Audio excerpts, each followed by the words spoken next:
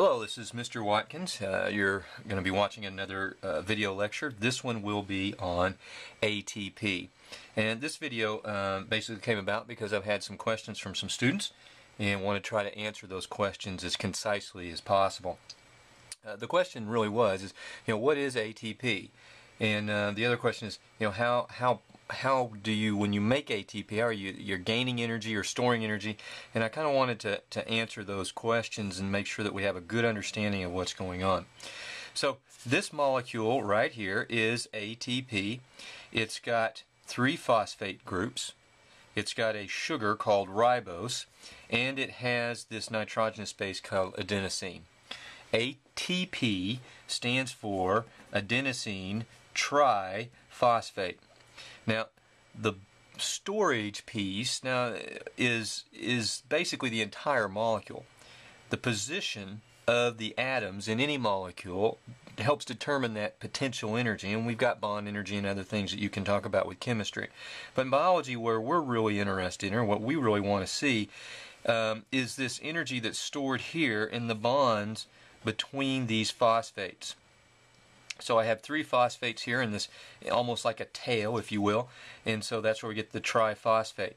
We have another molecule called AD, like in dog, ADP, and so we have our 2 phosphates, adenosine diphosphate, and basically what ends up happening is as energy is added to ADP, we can add in a phosphate group, and so we've increased the amount of energy stored here, or stored in ADP, to now ATP, and so that molecule is now available to hold on to that energy. Now, one of the things you need to know here is that the energy, roughly, we tend to use 7.3 kilocalories per mole for the amount, a mole of this ATP. When glucose, just glucose by itself, we typically use the number 686 kilocalories per mole. So you can see that ATP, adenosine triphosphate, is a smaller stored amount of energy. These bonds are weak bonds here, so they break pretty easily, but when they do provide enough energy, and sometimes a little more than enough energy, to be used to maybe build other molecules or break apart other molecules. So let's have a look-see at what I'm talking about here with the building and the breaking of the molecules. And first, let's just talk about how this thing gets put in, how the energy, gets put into ATP. So we have adenosine diphosphate. It's got the 2 phosphate molecules. We're going to have to add inorganic phosphate, and that's a PO4.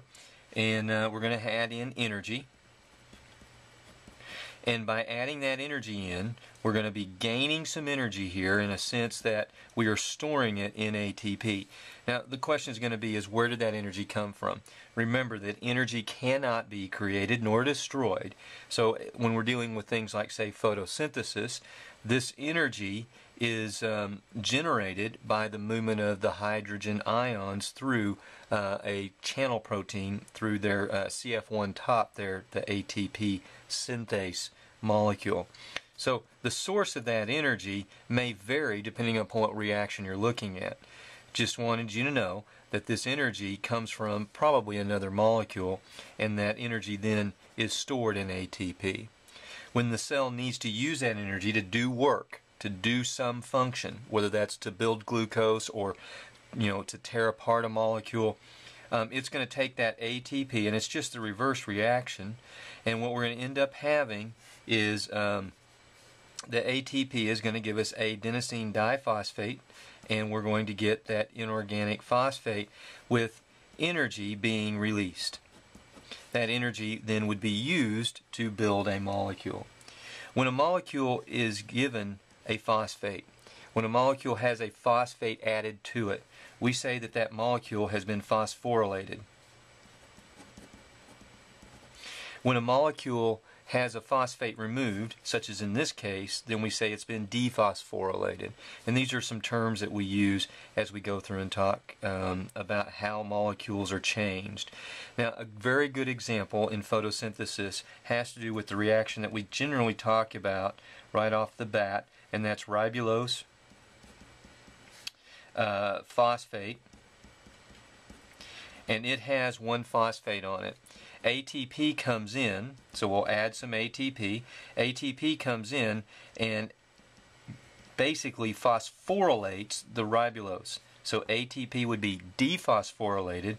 The ribulose would pick up the phosphorylate, or pick up the phosphate, and so instead of just having one, it now has two, and we get a molecule called ribulose diphosphate. This ribulose diphosphate is the molecule that carbon dioxide will bond with in the Calvin cycle, and ribulose has 5 carbons, so when we add the carbon dioxide we're going to pick up another carbon.